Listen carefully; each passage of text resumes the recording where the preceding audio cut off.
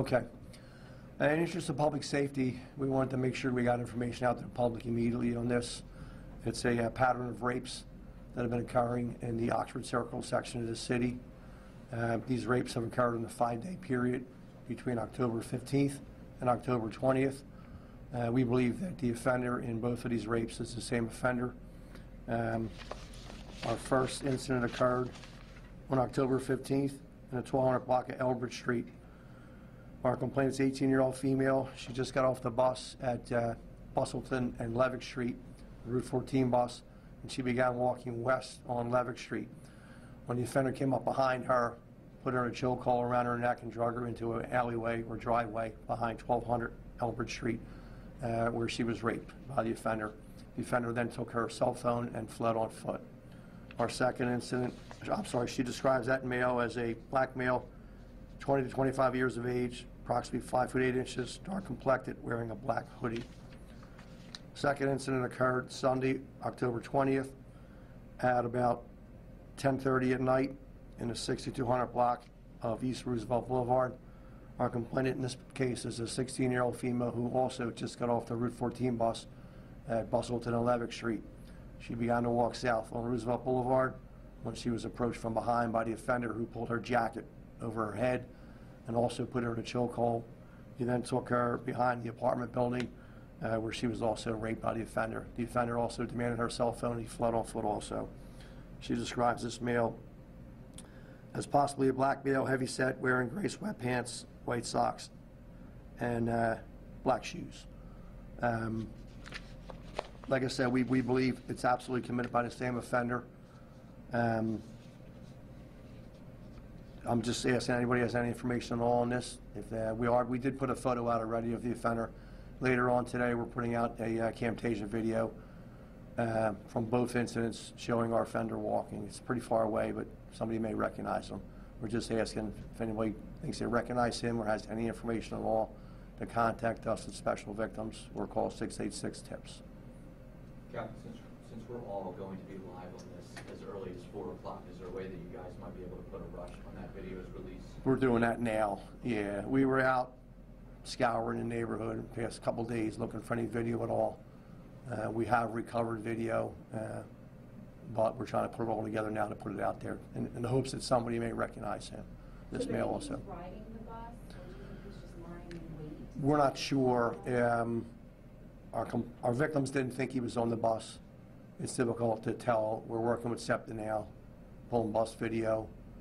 SEPTA is also pulling video from all their buses in the area in the hopes that it may have captured him on the street. But we're not sure. We believe, we're working with the assumption now that he probably followed them after they got off the bus. The video, the one picture you put out, do you believe those are shoes, or do they look, it's tough to tell if they're sneakers or if they almost look like sandals?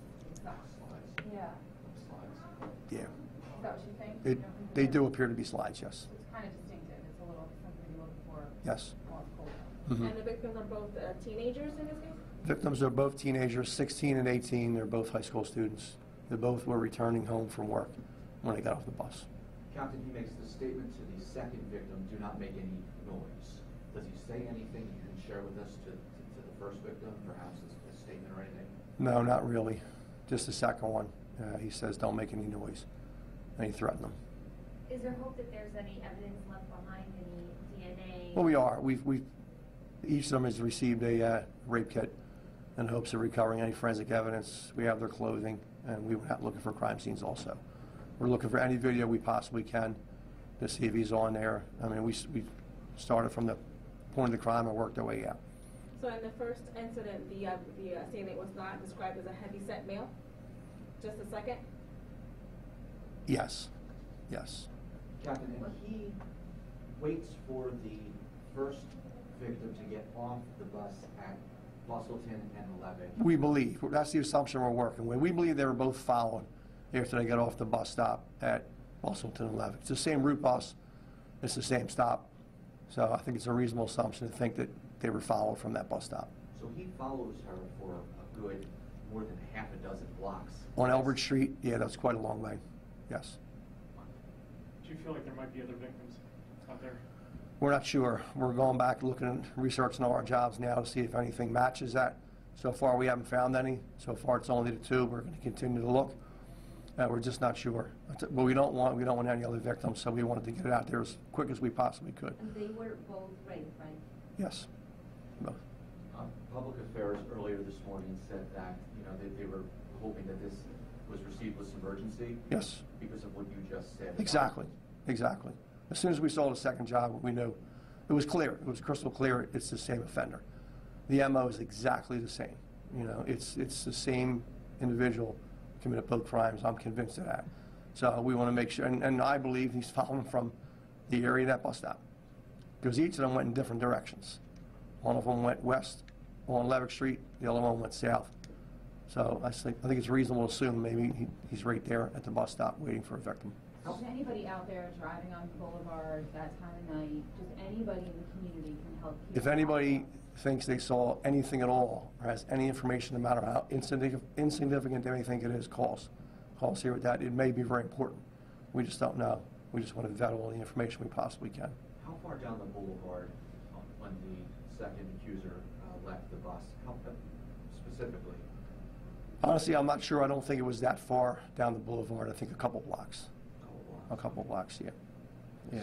Some prevention, maybe the public, or you're urging the public maybe to break this pattern of being alone, get robbed. I get asked this all the time, and it's difficult. We're certainly not going to blame any victims here. No.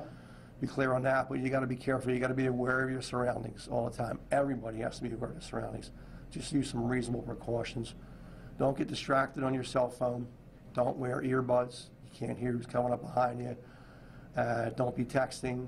Try to travel on a well-lit, well-traveled pathway if you can. If you can. You can't always try to travel with somebody else. It was pretty late at night. It was 10:30 at night, and about midnight, it's late.